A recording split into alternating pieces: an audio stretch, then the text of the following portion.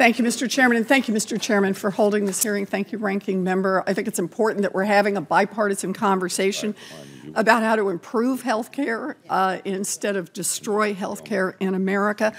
But at the same time that we're having this conversation, President Trump is actively working to sabotage our health care system. He's using a lot of different tactics, but two of them include reducing federal help to keep out-of-pocket costs low and cutting 90% of the advertising efforts so that people know about affordable health insurance. So we've talked some about this, so let me just see if I can do this first part quickly. I just want to ask about the first one, withholding the federal dollars that keep costs lower. Commissioner McPeak, are American families better off or worse off if the president refuses to make cost reduction payments? If those payments are not funded, the American consumer is worse off, certainly. Not only the individuals that are eligible for those reduced co-payments and deductible amounts, but the individuals that would have to pay the increased premium dollars from the carriers associated with that lack of funding. Okay. And Commissioner Kreidler, if the government cuts advertising, fewer people will sign up for health insurance, but how does that affect the costs for the people who do sign up for health insurance? You want to encourage the people that are probably the least likely to sign up because they're more likely to be healthier individuals that are now protected. They don't become the free riders in our system that rely on uncompensated care to take care of them. Inadequate as that might be, it adds cost to the system. The more accountable you make health care, the better it is for all of us. Well, very strong points on both of these. You know, the president has been perfectly clear about what he's doing, sabotaging health care and driving up costs for families. It's petty, and it's going to hurt millions of people. And if he won't stop on his own, then Congress should stop him. But for me, that's just the beginning of what we need to do to really improve health insurance in this country. Secretary Miller, did the ACA put in place any sort of restrictions on how high an insurance company can raise its premiums in a given year? Senator, I think aside from the fact that in many states we approve those rates, I'm going to ask you about the states. There are no restrictions in the ACA. That's right. The ACA makes no restrictions at all, right? But some states impose tough rules to protect consumers, and they insist that the insurance companies have their rates approved by the insurance commissioner before those rates can go into effect.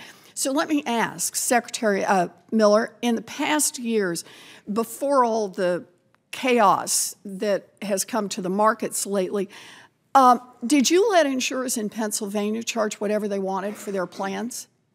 I did not, Senator. You did not.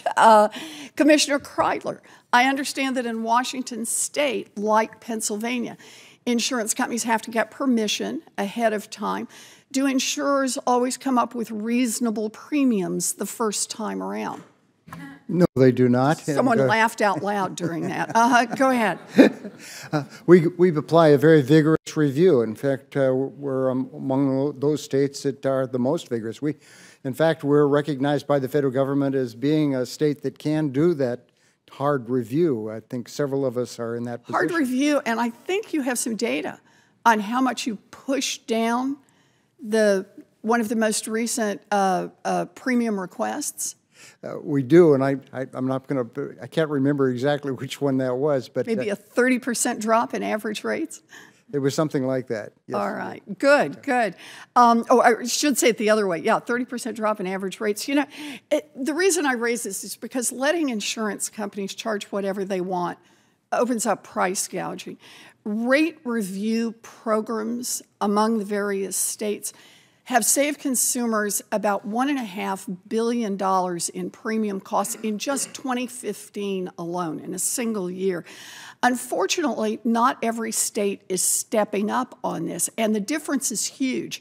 From 2010 to 2013, just that short time period, premium increases in states with the weakest review programs were 10% higher than in states with the strongest review programs. And that's a lot of money that a lot of families paid out. And for me, it just shows the kind of work that we need to do. Right now, Medicare restricts premium increases for most beneficiaries, but the ACA doesn't. Medicare has high standards for the Medicare Advantage plans, while the ACA in many cases has lower standards. Medicare and Medicaid plans cover everybody who qualifies. ACA plans can pick and choose who they get in the game with.